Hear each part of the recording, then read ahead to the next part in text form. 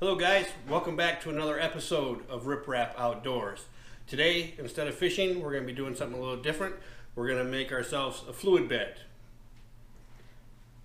When we first started out painting our jigs, we were just using this right out of the can. We were just heating our lead up and dipping it into the powder paint.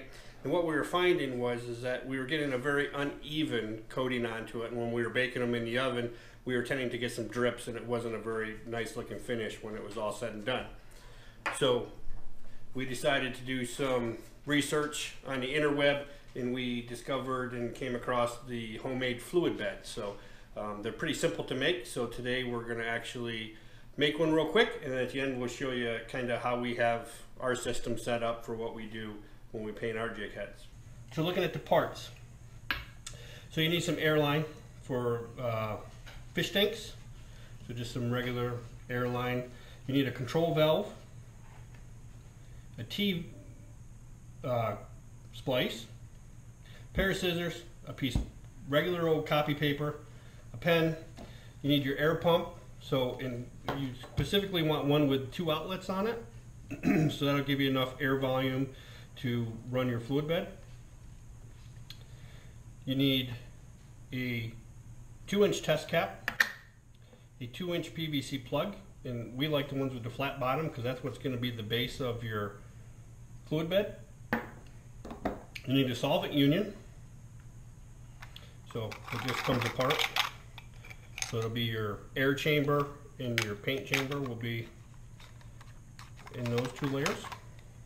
You need a 3.5-inch piece of 2-inch PVC, a drill bit with a 7/32 drill bit in it, some 5-minute epoxy, and that's all we need to get started. So we will. So let me shift some stuff around here, and we'll go through the process of assembling our fluid bed. All right. So the first thing that we're going to focus on, we're going to make the bottom. So you want the solvent union. You want the part that unscrews. That's going to be your top. So your threaded part is your bottom. So the first thing you're going to do is just take your plug, and you're just going to put it in there and just give it a good press. So it doesn't have to be overly tight.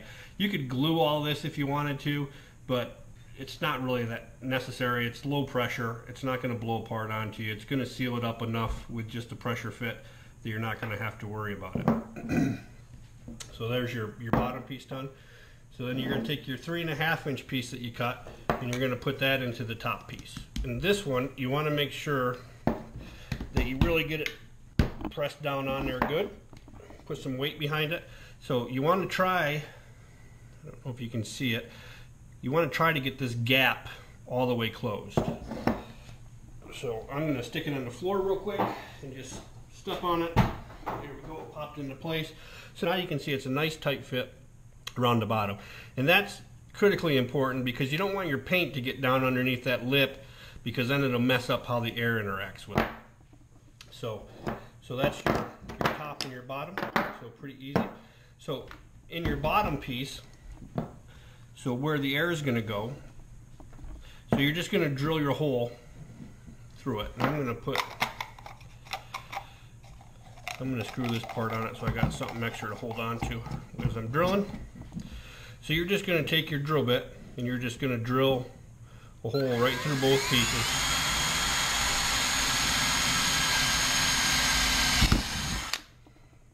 Just like that, and that's where we're going to end up putting our air tube. Okay, so your air tube that's coming out of there, so we'll take our Airline. And basically all I'm going to do is I'm just going to take probably, you know, maybe a 10-inch piece of your Airline, and I'm just going to snip that off for the first part. And that's what's going to fit through your 7/32 hole right there, and it's going to go in there. And I usually, you know, if it's inside of it 3/4 of an inch or so, that's plenty. It doesn't have to be perfect. It can be right on the side. It doesn't really matter. I usually just stick mine in a little bit. So we're going to epoxy the Airline into this, and you could go to, you know, one of the home improvement stores, and you could get brass valve that they use for like refrigerator water systems, and you could put that in here and have your control valve right here. It adds a little bit of cost to it, and we don't find it we didn't do it that way. We wanted to save as much money as possible, so we're just going to epoxy it in. So we take our 2-part epoxy, and we'll just squirt a little bit of both parts out. You don't need a lot. Put the cap back on. Set that aside. So we'll just stir that up. And stir it up nice and good so that it's going to activate. So once you got it good and stirred, we're going to take the air tube that's going to go in, and about a 1/2 inch down from where it's going to go in, we're just going to put a nice thick bead of epoxy around it.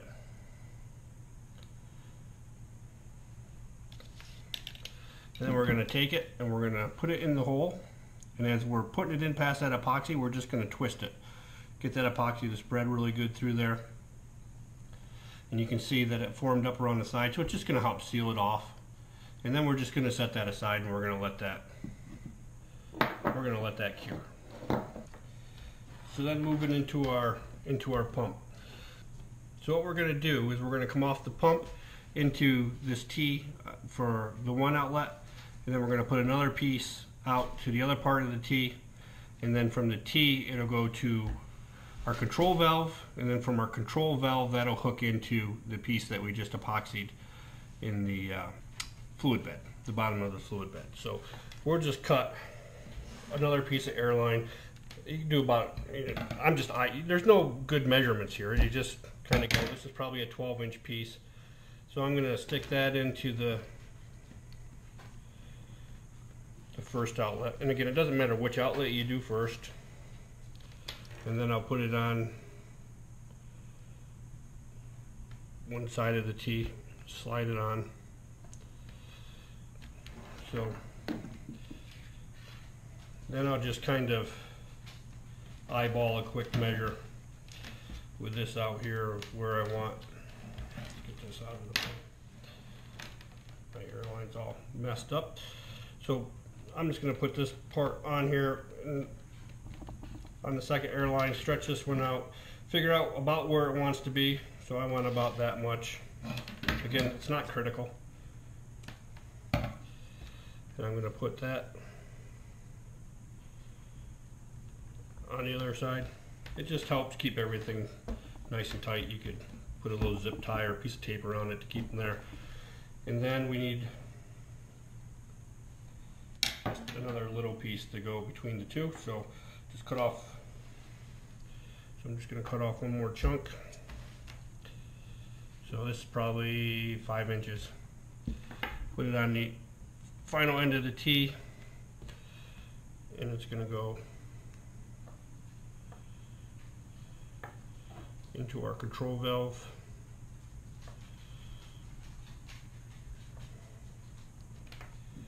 And then from our control valve, we'll go into the input to our fluid bed.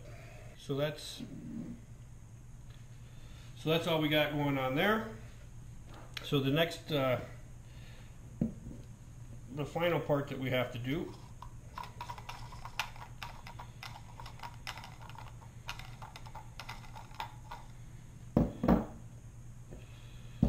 so we have, the bottom is going to be our air chamber, the top's going to be our paint chamber. So we obviously need some kind of filter in between here. Otherwise it just won't work. It's just going to blow paint everywhere, and we don't want that. So that's where the piece of copy paper comes in. So if you just take the top of your fluid bed and just trace that out. And you get to use your mad kindergarten skills. Cut out your circle. And this is just normal copy paper, no, not special.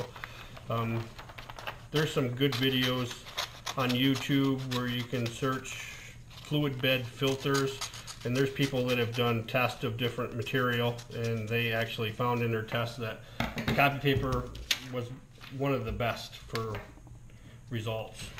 So you just put your paper on, set your top on it, and then connect your solvent joint.